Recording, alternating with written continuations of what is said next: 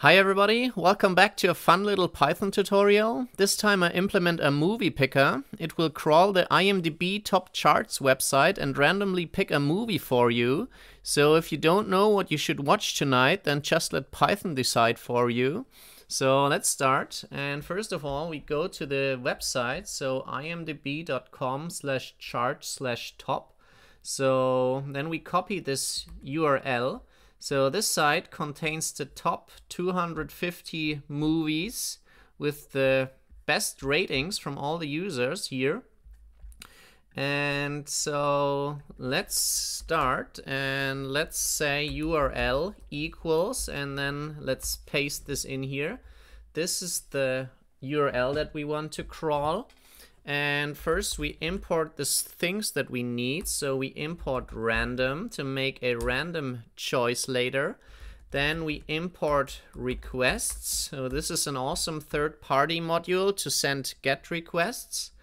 If this is not already installed, then you can do this with pip by saying pip install requests in your terminal. And we also say from BS4 import beautiful soup. And we also have to install this with pip install bs4. So this is needed to parse the HTML. And now let's say if name equals main, because I only want to run this if this is my main script, if this is my main program. And then I will call the function that is called main. So I will create this here, define main. And now the first thing I want to do is to send a GET request to this website. So I can say response equals requests dot get this URL. And now to get the actual HTML, we can say HTML equals response dot text. And now let's have a look at how this HTML looks like. So in our browser, if we do a right click, then we can choose to have a look at the raw HTML. And now we have to look for the movie names. So I want to get the years, then the actors, the title, so the actual movie title, and the ratings. So I can tell you that the first thing that we want to look is a TD element with the name title column. So for right here, so this is a table element, and inside here are the information we need. So here, for example, this is the title, so it's in German because I'm in Germany. And the actors, and we can also see the year here. And yeah, so let's do this. So let's look for this TD element with class name is title column.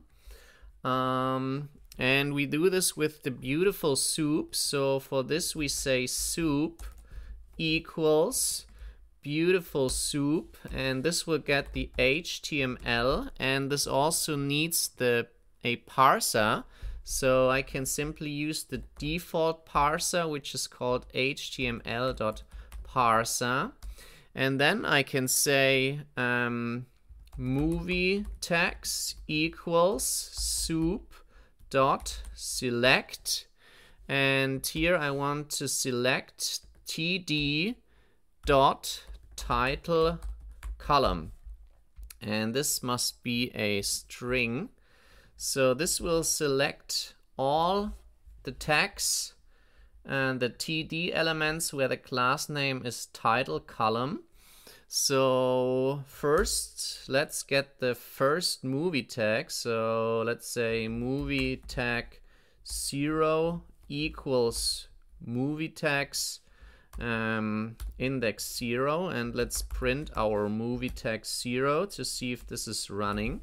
So let's open up the terminal and say python main.py, and yeah, so this prints the whole TD element, And now what we need. So the first thing I want to get here is the year. So here I can do a little trick. So I can split. So this is a string, and I can split the string by saying, let's call this movie split equals movie text 0 dot split.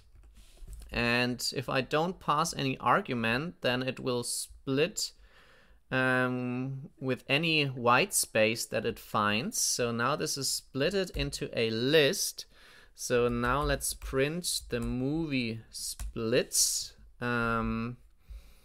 So yeah, let's save this and run this. So first I want to clear this and run this again. So sorry, I had a mistake.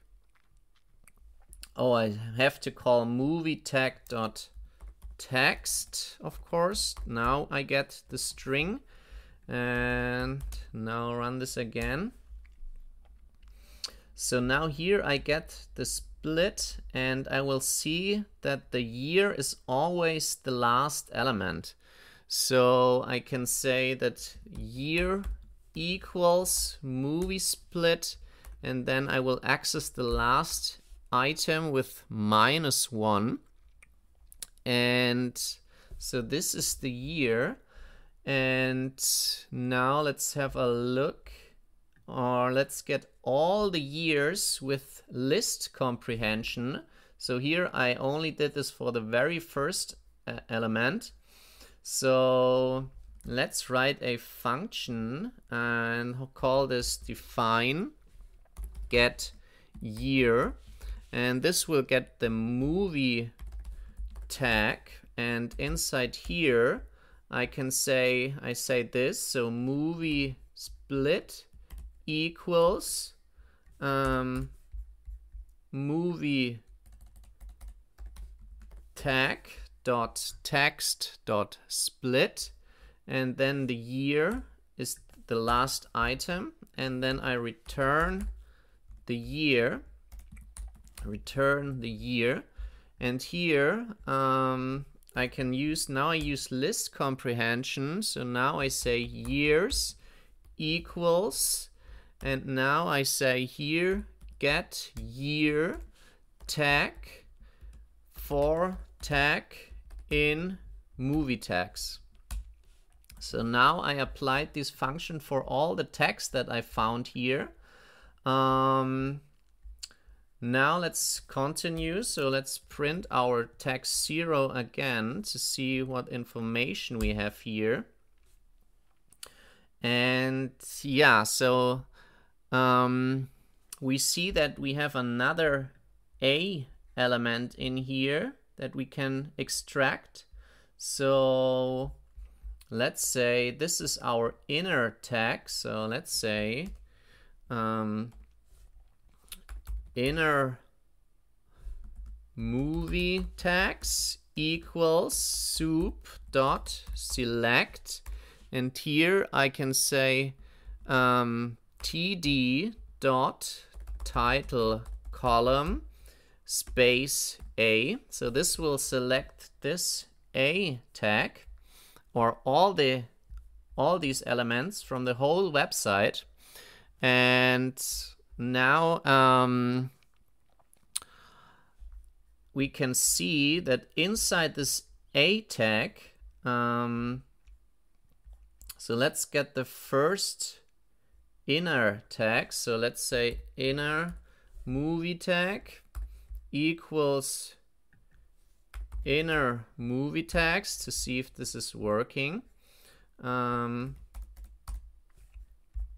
And print this down here. So let's say print inner movie tag. And now again, let's clear this and run this. So here we have the inner tag, and now we want to have the title. And we can simply do this by saying, let's say title equals tag dot, sorry, we have to access this. So we can do this by accessing the title here. And one other thing that we can see is that the actual text between the A tag, this is the movie title. So sorry, here I made a mistake. So these are the actors. So let's call this actors. And then I say title equals tag dot text. And let's print the actors and print the title to see if this is running, if this is working. Now let's clear this and save this first and give this another try. And name tag, of course I have to use this in a movie tag.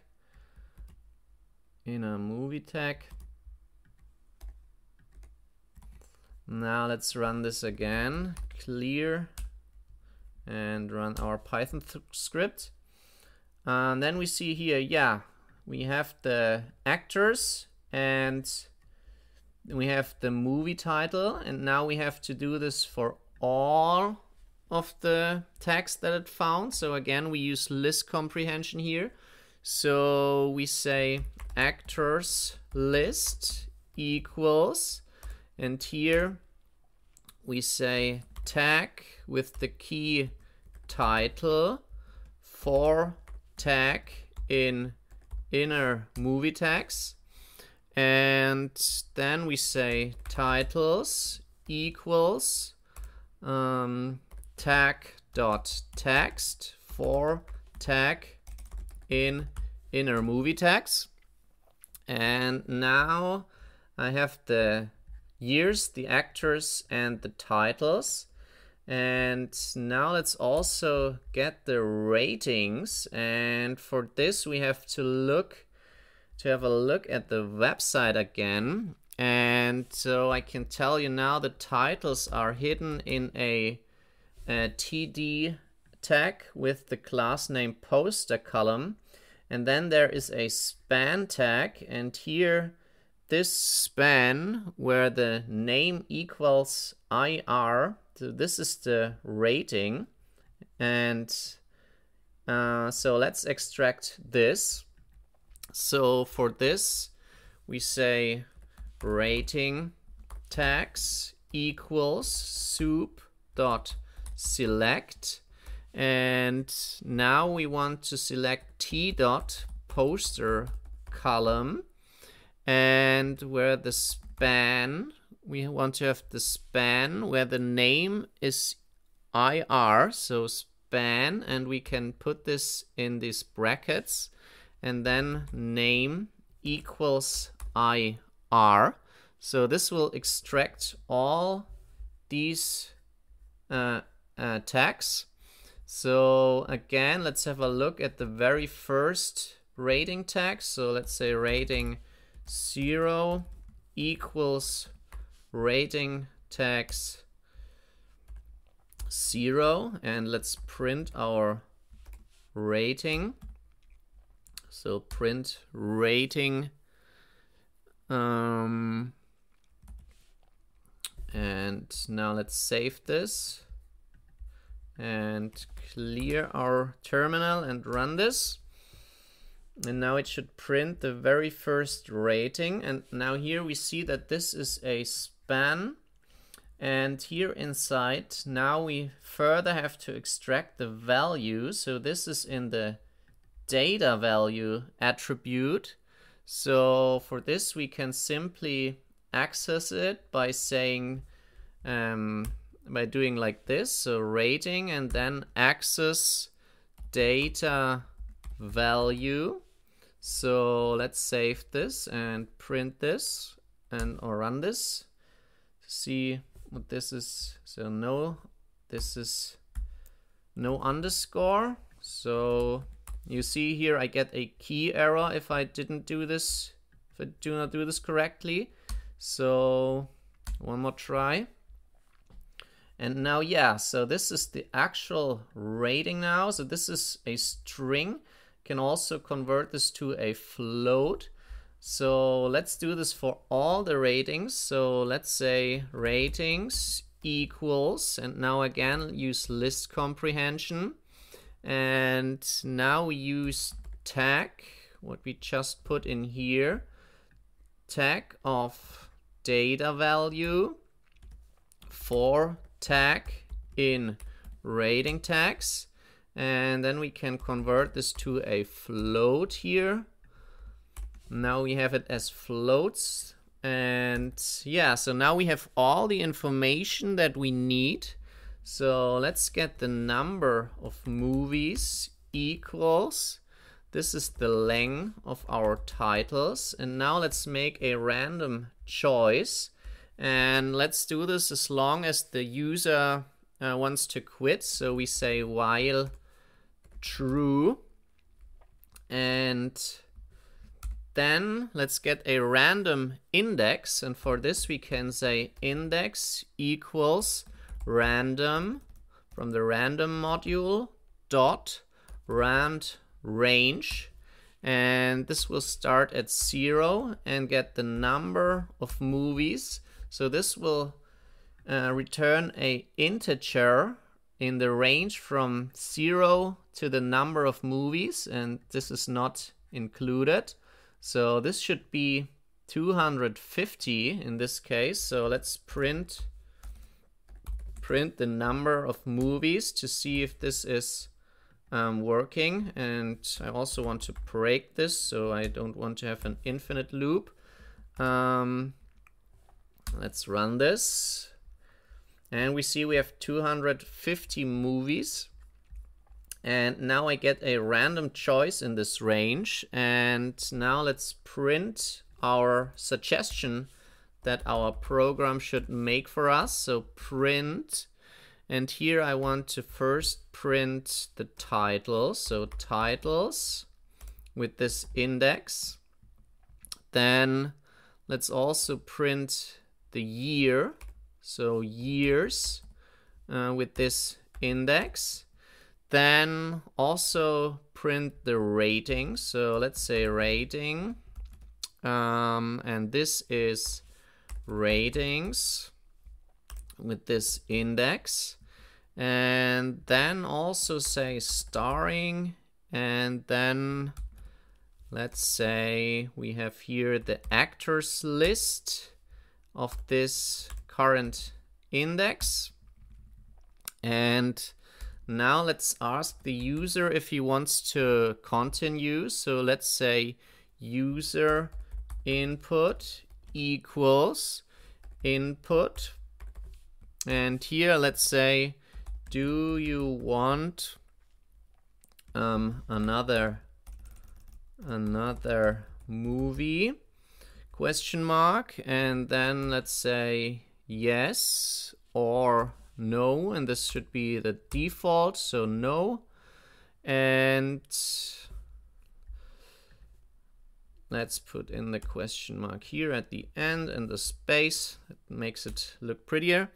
And now let's say if user input is not equal yes, so y, then we want to break. And now we are done. So this is the whole program. Let's clear it and let's run this. And it should print a random suggestion. And we can also already, or we can format this to make the rating nicer. So here, let's say this should be with only one decimal value.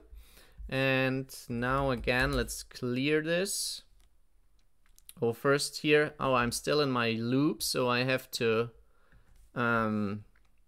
get out of this, so I don't want to continue. So let's clear this and let's run this. And now it's making a suggestion for me. It gives me the name of the movie, the rating, who's starring, also the year. And now if I want another movie, I can say yes, so yes, then it does another movie for me, The Dark Knight, for example, also a pretty awesome movie. And if I put anything, type in anything else than Y for yes, then it will quit for me. So yeah, that's it. I hope you enjoyed this, and if you like it, please subscribe to the channel and see you next time. Bye.